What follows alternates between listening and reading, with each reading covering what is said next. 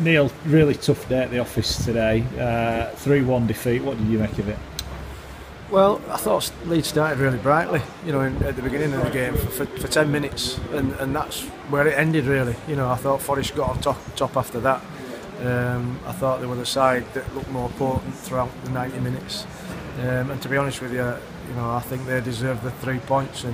And the worrying thing from Leeds' point of view, the Forest are the side that have been conceding quite a few goals. And Leeds, apart from the outstanding free kick of Calvin Phillips, never really looked like opening them up in general play that much. And Gary Monk will be disappointed with that.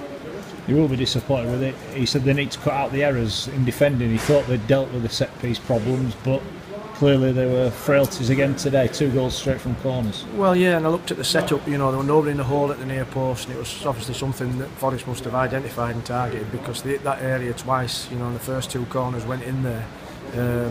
First one was dealt with or scrambled away, and the second one ended with the first goal.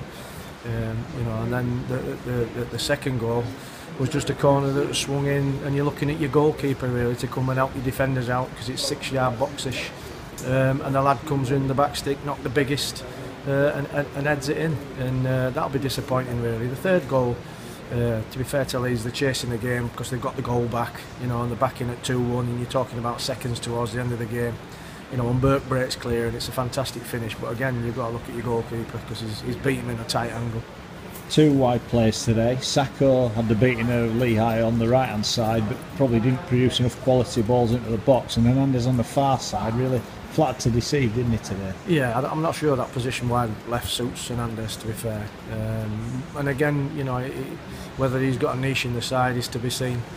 I thought Sacco was good, I have to say, and I thought he had the beating of the full-back. And it seemed a strange one, when he came off, because he looked like the one that was in the ascendancy and looked like he was going to be dangerous.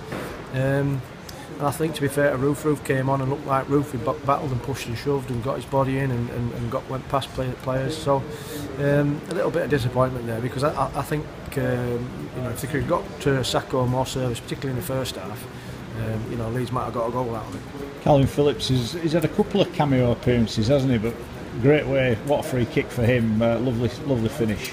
Well, Calvin's always scored goals, in his time in the 21s, when I was in charge, he was always a goal scorer, and that's what brings you to your attention to him, and he's capable of that sort of thing. And Calvin's ready now, and obviously it's up to the manager when he goes in and has a prolonged spell in the side. But he showed today that when he's come on, or when he has come on in games, I thought he did the same thing as regards his performance against Fulham as well when he came on, and he's shown he's more than capable of coming on and playing at this level.